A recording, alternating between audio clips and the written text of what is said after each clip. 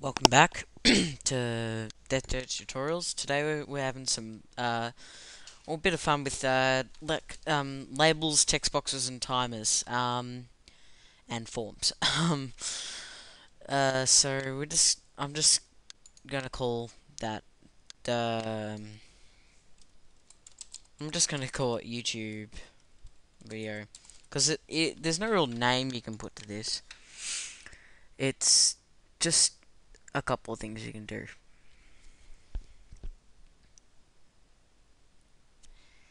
I'm going to take this time while this is loading to talk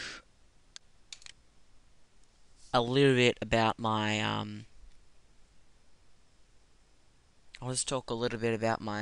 partnership with We187 or something. Yeah, something like that. I always get his name confused. It's so long. So I'll just go to YouTube.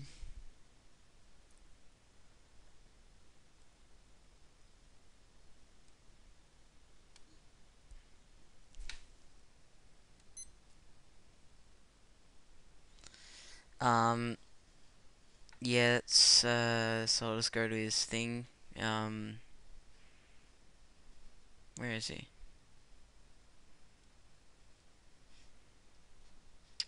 Okay, then I'll just go to my personal messages. He's in here. Okay, there he is.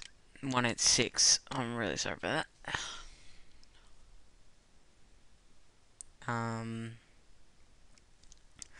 He does more graphic tutorials than he does. He doesn't do programming or anything like me. So I'm in partnership with him. Just go to his thing and subscribe. Yeah, it's just I'm gonna put a link in the description. I'll explain it later. I don't want to make this tutorial too long, but yeah. Okay, so just click on form 1. Wait for this to load. Okay, here we are. We're just gonna leave that as form 1 text. Show icon false. Yep. And what else? So you want turns it to window. Okay, so then we're just gonna extend this out just a little bit, and we're gonna bring out a label.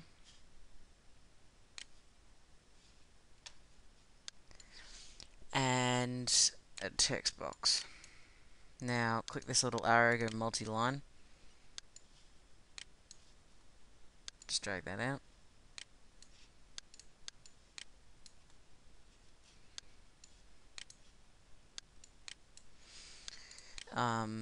Make the label 1 text to nothing.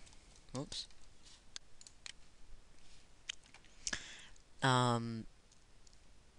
And yeah, and a timer. That's all we need.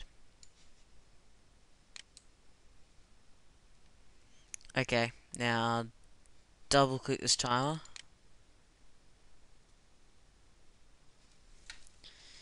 And go, do, what was it? Oh yeah, that's right. Label 1. It's really simple. Label 1 dot text equals text box. Oops. Text box 1 dot text. That is all. Okay. So now look what happens.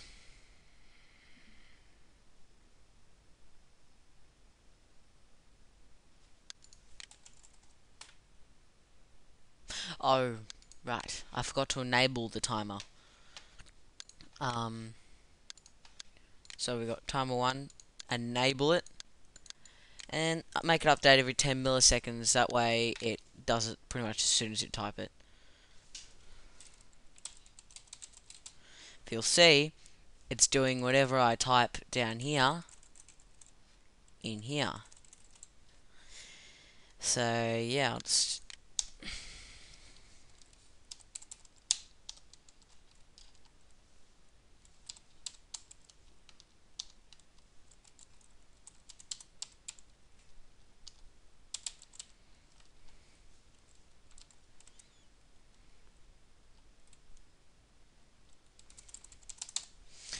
see. Yeah. And also, then you can make another text box for a sec. Don't make this one multi-line. And just drag this out to about there. Don't make this one multi-line, I hope I said that. And now get a second timer. You could probably do this on the same timer, but I just like to put on separate timers for different actions. Enable full 10 and do the coding on that one. Me dot text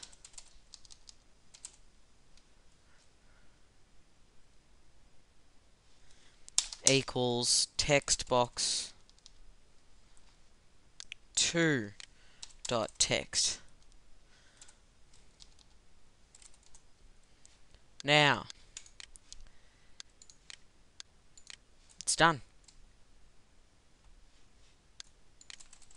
That one changes the name. This one changes the text. Okay, thanks for watching this tutorial.